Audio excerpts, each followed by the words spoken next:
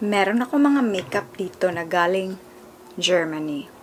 And gagamitin natin siya sa makeup tutorial. SOSYAL, Germany to Philippines. Makeup talaga to ng cousin ko, guys. And we're going to use it galing Germany. SOSYAL, ha? SOSYAL. Sa nakikita nyo today, meron pa akong a little bit of makeup. Pag galing ko lang na event, kaukuwi ko lang. Meron ako ipapakita sa'yo. Ito siya. Thank you so much, Ian Group. So, nagpadala sila ng... Tingnan natin. Meron pa dito talaga, oh. Cyka, thank you. You're the best. So, open na natin. Tada! Wow, ang ganda. Cute naman niya, guys. Thank you so much, Ian Group, for this. I really appreciate it.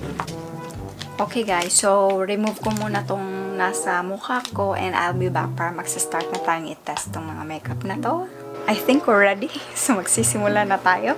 So, ang nandito sa akin ngayon is meron akong foundation, meron ding pressed powder, highlighter, lip liner, binigyan din ako ng cousin ko ng brush, and dalawang lipstick. So far, yung mga products na wala ako, isi-skip ko na lang. Pa-primer pa pala ako. Parang, ano siya, skin barrier, para naman ma-prep yung face natin. At hindi siya mabigla sa cosmetics, no? Kasi, mamahalin to. SOSYAL, baka naman mag-react yung face ko. So, meron din akong eyeshadow. So, gagamitin natin tong eyeshadow na to. Tingnan nyo, guys. Manhattan Powder Matte Makeup. Pudrigs. Pudrigs Materien. Michout. Beige 82. At least merong beige 82. Yan, ganyan siya. Bongga. So, tingnan natin kung hindi ba siya maitim or maputi sa ating face. Okay? So, i-apply natin siya sa ganon. Ganon. Ganon. Wala nang color correcting. Wala tayong color correcting. Para namang pinagbiyak to sa aking skin. Parang kakulay ko lang talaga siya. Ang ganang texture niya, guys. Parang siyang powdery. Matte nga, diba? Okay lang pag yung ginamit niyo yung fingers niyo. Okay lang, kahit hindi na siya mag-ano. Hindi ko ma-explain. Para siyang powder lang. Ang ganda niya. Ay, fairness. Wow. Pwedeng fingers lang yung gamitin. Prepare pa naman ako ng blending sponge. Sure na. Blend natin. Maganda kasi hindi na siya kailangan ng blending sponge, no? Pero kung gusto siguro nating plakado siya, hindi na kailangan mag-concealer. Kasi ka-color ko na siya. Pang daily to, best. Pang daily. Siguro natutulog na yung mga tao dito. Ang ingay ko pa rin. Tingnan natin ang leg natin kahit gabi na. Matutulog na ganito. Bukas rarampa ako using this one. Ang ganda. Wala pa akong na-try na ganito dito sa Pinas. Char. Kinamay ko lang siya, ha? It's super easy to blend. Ang problema lang, kakasaba to sa oily face ko. Ganda ng finish, best. Ay, siya na. Para na akong nag-powder. No need na ng press powder. My God, ang ganda niya. Ano ba to? Hindi ko naman mabasa. Meron palang ganito. Tenderdizing creamy matting foundation makeup that leaves a velvet matte powder finish after application. Totoo nga naman. The micro powder pigments help to avoid shiny skin and create a regular matte, consistent and tender complexion without leaving bothersome verge lines. Dermatologically tested. Ang ganda niya, in fairness. Sana hindi ako mag-breakout nito. Pero, dahil oily tayo, mga oily skin dyan, kamay-kamay, isiset pa rin natin. Maganda din yung powder, in fairness. Alam na naman mga oily skin, kailangan talagang mag-set. Saan ito mabibili? Sa Germany. Agora na tayo. Kasi wala akong dito pang kilay. Magkikilay ako and I'll be back. I think maririnig niyo talaga yung aso. Para kasi siyang, parang hiniwalay siya sa parents niya ba? Para sa new owner. Kaya ganyan siya. Pero hindi amin. Naririnig lang siya kasi hindi naman to soundproof tong room na to. Squaw. Okay, yan. Tapos na akong magkilay. Pupunta na tayo sa eyeshadow. Makeup Dreams Palette Eyes Arrival Deluxe Matte and Shimmer Nude Tone 4 in Neutral Shade Shwam Shwang. I don't know how to pronounce it. Okay, I'll try nga. Matte and shimmer nude tone fur and Netterliches and Gensch. Ay, magsastudy na talaga ako ng German. Promise yan, best promise. Transition tayo or magbe-base. Ito, gawin natin base. And then this one, base muna tayo. Oh. In fairness, na-shock ako dun. Maganda kung lagyan natin to ng super powdery niya, guys. Next nating ilalagay is yung this one. Ganda to siya pang daily. Maganda dito pang nose line. Kaya lang, super powdery. Parang ang daming natatanggal ba? Oh! Liliparan silang lahat. Ang ingay, no? Pasensya na kayo, ha? I'm just cutting it kasi nagliliparan yung mga eyeshadow best. Next natin gagamitin is this. Super powder niya talaga. Super black, ha, in fairness. Pigmented naman siya, pero a little bit chalky. Blending is the key. In fairness, ha, ano yung kulay niya. Super opaque yung color. Ang kaso lang talaga na ang dami niyang super powdery niya. Pero in fairness, ha, hindi siya nagpo-fall out dito ng bonggang-bongga. Hindi ako naglagay na concealer. The usual na ginagamit ko. Kung gusto, diba, tingnan nyo, ang opaque niya. Pag nalagay mo na siya sa skin mo, ay, pak, ganun, no? Nakikita mo talaga yung, niya. Blend nyo lang ng lightest brown color para naman hindi maging harsh yung eyeshadow nyo. In fairness, hindi siya nagpa-fall out dito, pero chalky siya. Tingnan. Dito may aso, may chicken, may rat. Blending is the key. Para hindi kayo magmukhang mumu, no? Blend yun lang ng blend. Okay na. Nagmumukhang tao na siya. So, ang sa inner corner naman natin, lalagyan natin ng ganito. Ito siya. Ito yon. Nasa center.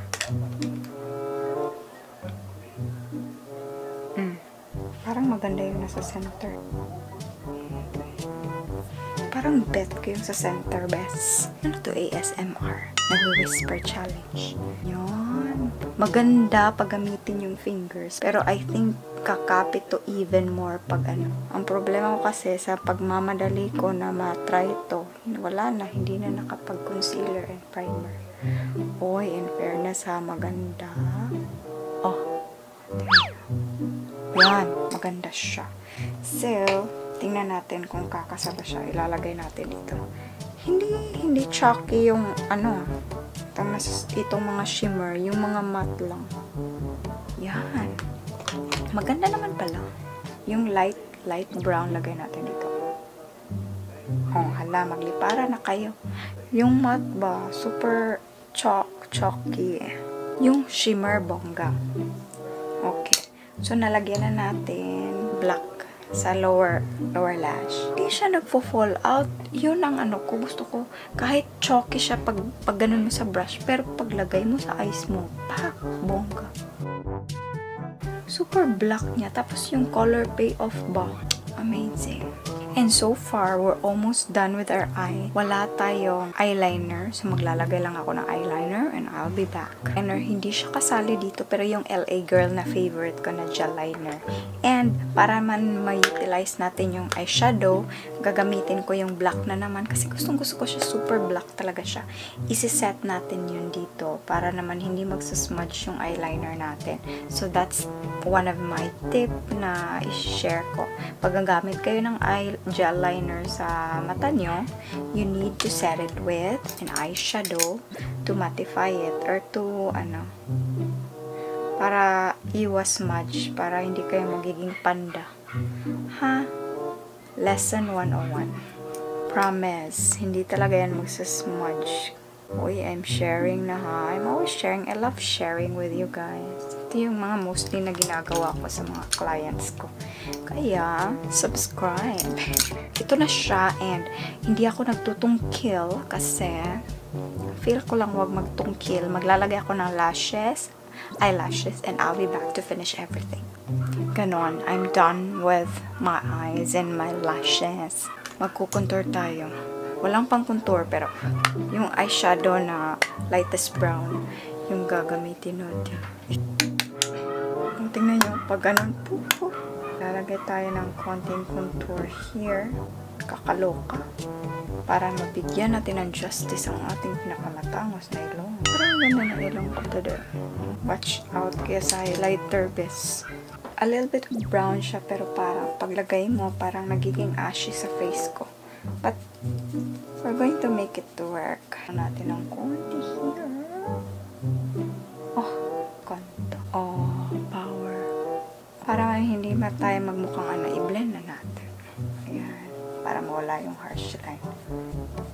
Oh, okay lang naman. Revlon pala to.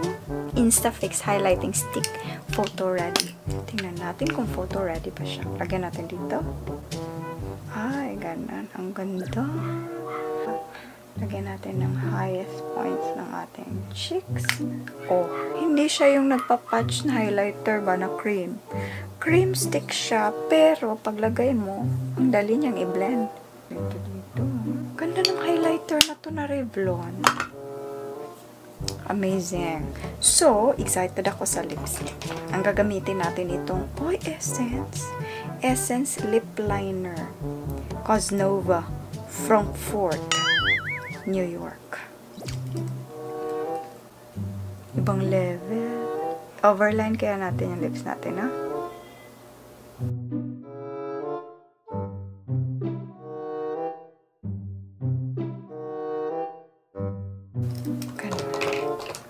And ito yung gustong-gusto ko. Meron din naman ditong isa.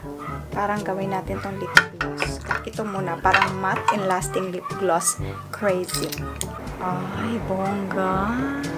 Ang ganda niya sa lips ko, guys.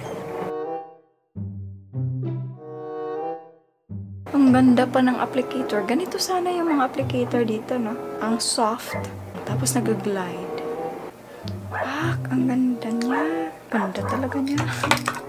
Ito, Shine 2 Perfect Hydration. So, lip gloss to. Number 2 daw to. Kinch 2. One color, stay true. Ay, ganda. Ito, lip gloss. Ang bango. Ito na talaga. Ang ganda ko. Oh my God. I'm going to finish. I don't know what I'm going to do with my hair. Let it down lang. Ganon. Walang effort. Okay, so I'll be back. Tatanggalin ko to.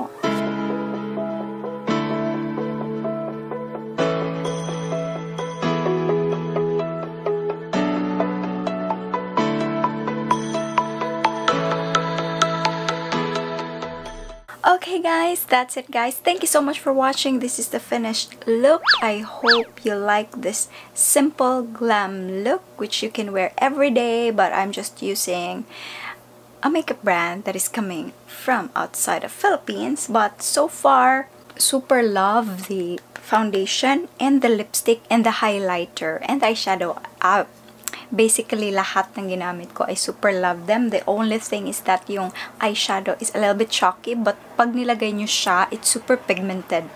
Color payoff, ang ganda. That's it guys. Thank you so much for watching and I hope you enjoyed the video. And please don't forget to like, share, and subscribe. Leave your comments down below. Kahit anong comments guys, welcome kayong magtanong, mag-ask, ano pa dyan, mga request. So, please, click the notification bell. Thank you! Bye-bye! Sarang